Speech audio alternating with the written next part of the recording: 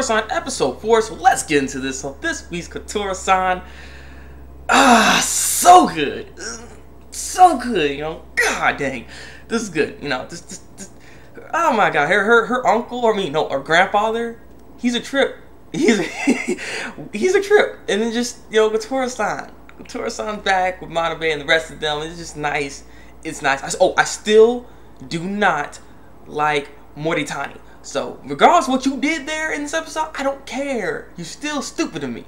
But you know, let's get into this. Let's just get into this. You know, with the summarization and so on and so forth. So let's go. It's been a week since Kotoura-San left. So with Kotoura-San's disappearance, Manabe tries to act normal and everything like that, and he's still bothered about the fact that she's gone and everything. But we end up getting Yuriko. She ends up taking him to the club room and basically trying to tell him that you still have something of her, which is you know, your memories of her. But then he ends up getting mad kind of, and he's like, I can't take this anymore. I'm gonna have to give her a spanking. Spanking. Spanking. Yeah, he's ready for that, man. He's ready for it. So after Manabe gets fired up, Motaro apparently tapped into the security cameras on the trains that she went on and stuff, so they know the vicinities of where she's at right now, and so they're gonna go over there and they're gonna go get that girl. So once they get to the area that Kotoura-San may be at, the problem is it's getting dark, so they can't really search for her at the moment, and they need a place to stay. And the problem with that, though, is they don't have a place to stay because they didn't plan any reservations.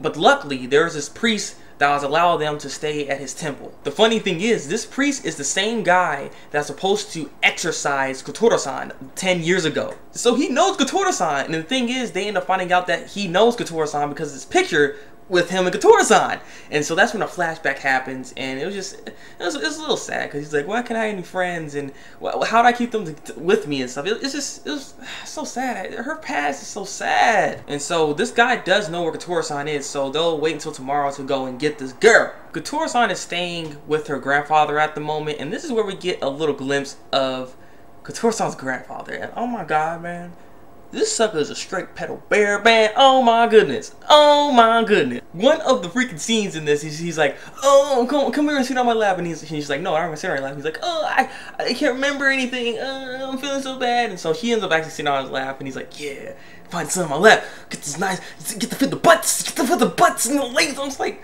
oh my god. Your family, like, what?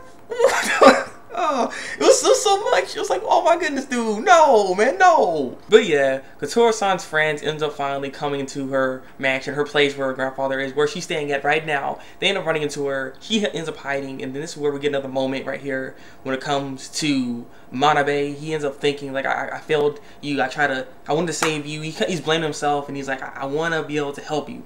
And the thing is, he was feeling bad, and he's like, I want to see you. He's like, I want to see you. I want to see you. It's like, it was a nice little flow of moment right there. But then it kind of gets messed up because Manabe ends up thinking about the whole spanking stuff. You know, he's like, I want to spank. I'm getting mad. I'm a spanker now. I'm a spanker.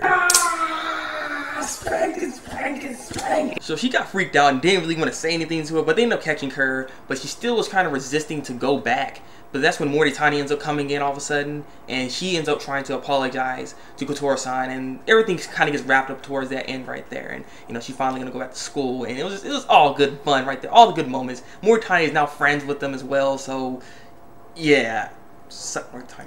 That's the end of the episode. So, you know, I really enjoyed this episode. Just so many good moments within this episode. This is why I love this show so much. 4 episodes in, and it's blowing my mind, man. Boom, blowing my mind.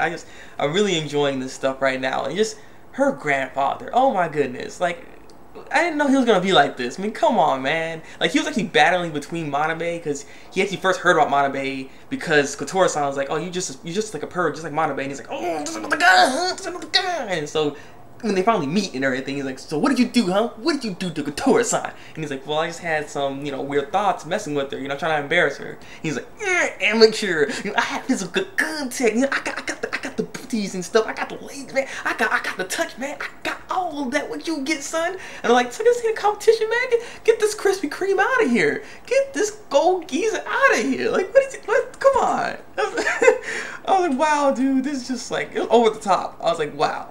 Are you serious? But like I said, there's so many good moments in this episode. Freaking Manabe, when he was thinking like, I want to see you, and then Kotoura's like, I want to see you, and then they kept going back and forth with that. That was so nice. That was so nice, you know. I'm not gonna lie, I just don't really like Moritani that much, to be real honest. So like her getting in the picture, like, oh, I'm sorry, and then becoming friends afterwards. Like what you did was like, you know, give me some compensation for that or something. I don't know. Like this is like, come on now. What's good? This is getting stupid, but. You know, I look forward to the next episode. You know, some more epic stuff I'm pretty sure is going to happen in the next episode. I just wonder what's going to happen next. And I wonder if Moritani can really handle being Kotoura-san's friend. I mean, come on now. I mean, she can read your mind, so maybe you're not too used to this. Well, who knows? Who knows? I'm looking forward to seeing what's going to happen next. This show, like I said, this show is epic. You know, this show is epic. And I'm also wondering if Yoriko can actually succeed in her goal too. I forgot about that, but let's see if that can happen as well. I mean, I don't know. But yeah, also it's kind of weird that Moritani got a detective to go find Kotoura-san. I'm like, what the heck? How did you even do that? But apparently, I mean, she's rich, I guess, so that's why she's able to do that. But god dang, like, come on now. Like, you guys did some wiretapping and she got a detective. Like, you ain't getting away. That's all I can say. With Kotoura-san, you ain't getting away. So if you even try to run again, you ain't going nowhere. Yeah, they got you. So yeah, leave a comment below. Tell me what you think of the episode. Like this review and subscribe to my channel if you want to see some more Kotoura-san reviews from me. So yeah, it's been the Thabreakmaster, and until then, people, hope you enjoyed it. Break out.